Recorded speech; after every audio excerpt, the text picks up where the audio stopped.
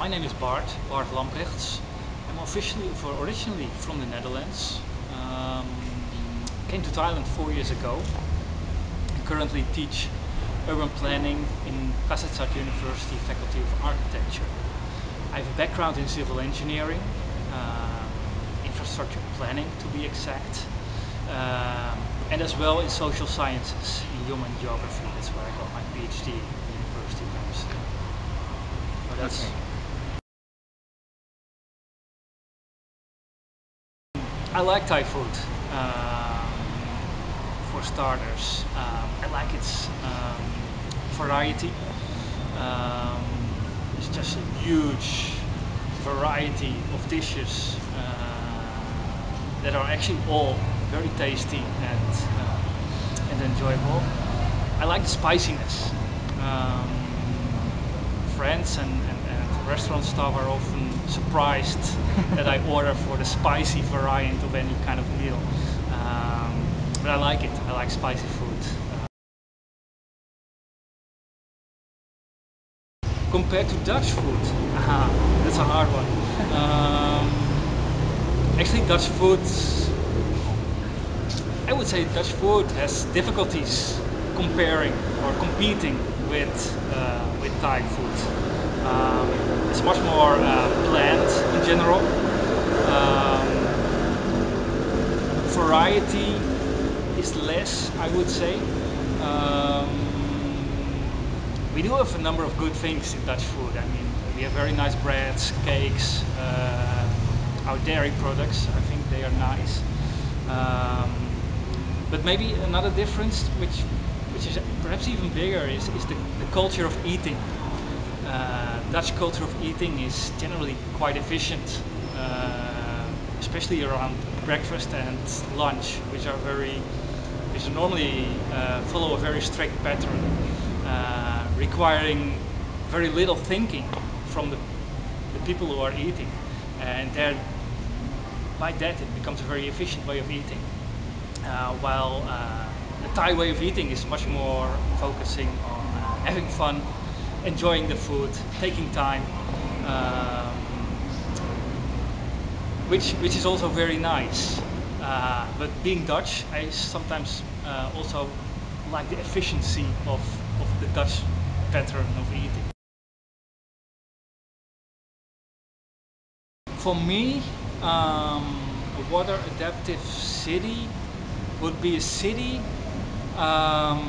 that is capable of dealing with water and actually capable of dealing with the many different phases of water. I mean, water is always there in the canals, in the klongs, in the river, by the rain.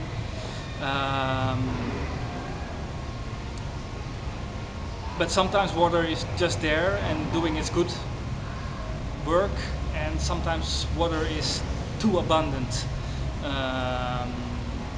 and has the potential to cause problems and damage. And a water adaptive city is able to deal with also this particular phase of water, the problematic phase of water.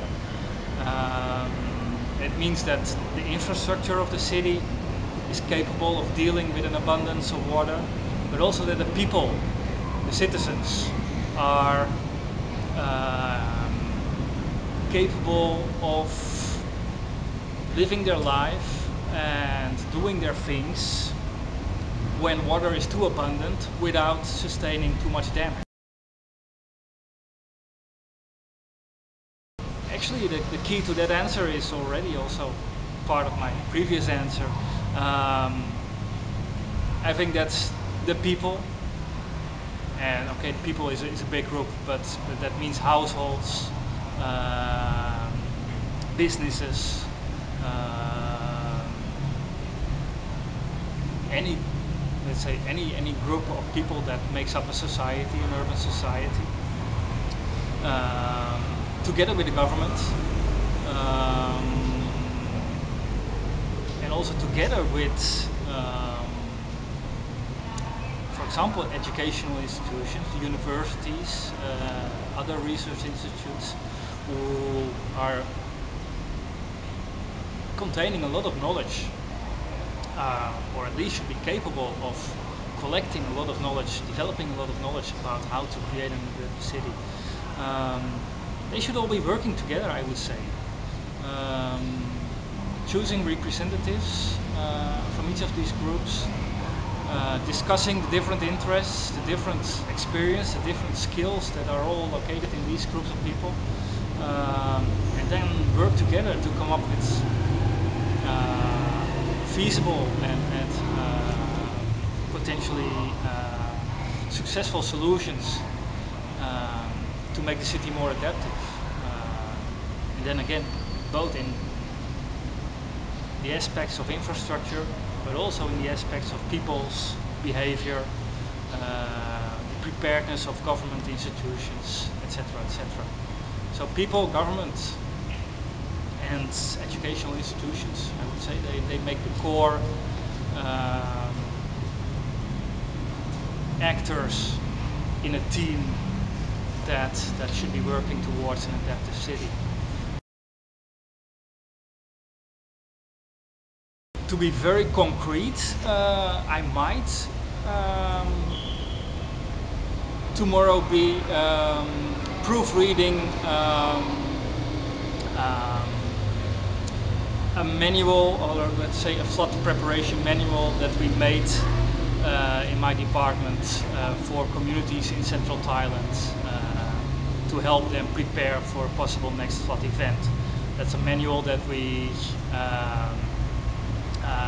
made on the basis of a workshop that we held last year in one of the neighboring provinces of Bangkok, and that produced a lot of ideas about how communities could prepare themselves better for a next flood event. And we have just drafted this manual, and it's time to proofread the result. So that would be a very concrete activity contributing to the adaptive city. But more on a personal level, it's a harder question. I wouldn't know the answer, to be honest, because it's hard actually to do it all by yourself. I mean, I think that's. I mean, everyone can make a small contribution by himself, if only by for example, arranging your house in a way that it will be more adaptive to floods. For example, by using water-resistant materials instead of water-sensitive materials. Wood is more sensitive to water damage than tiles and stones, for example. I mean, that's a thing that everyone could do. But to create the water adaptive city, actually people need to work together. As I explained in the other answers, people have to reach out to their neighbors, to the government institutions. The government institutions need to reach out to the people. Actually, even more important. I think in my work as a researcher and teacher, I mean, I can make small contributions, but it's only small.